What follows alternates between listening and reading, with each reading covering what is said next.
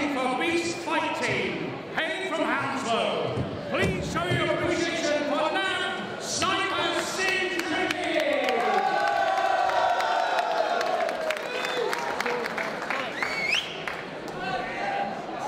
This is a semi-pro MMA featherweight fight to be contested over three-minute rounds. Thank you. Right, so here we are, Fusion 14 and a featherweight match. Scott Fereday in the blue, Andy Roberts, BJJ, Nav Singh Sethi, Beast in the red, and immediately a takedown.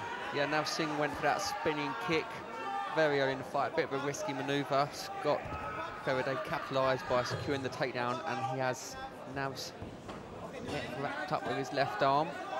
But Nav's looking very nice and relaxed here, not panicking, just working to peel that hand off, free his head up, and there he goes in full guard. Let's see what his tactics are going to be. Is he going to work for a submission off his back or work to get back to his feet?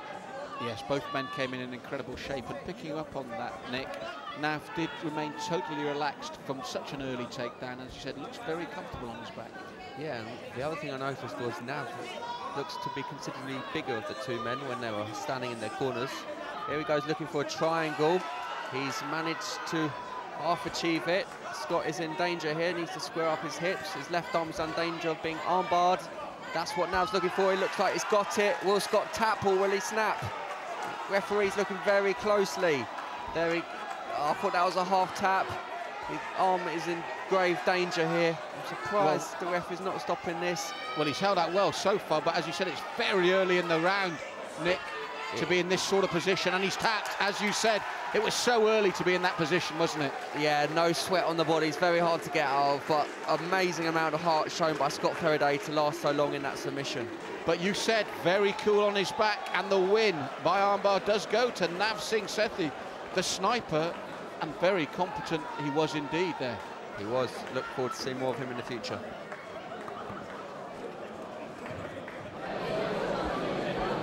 Ladies and gentlemen,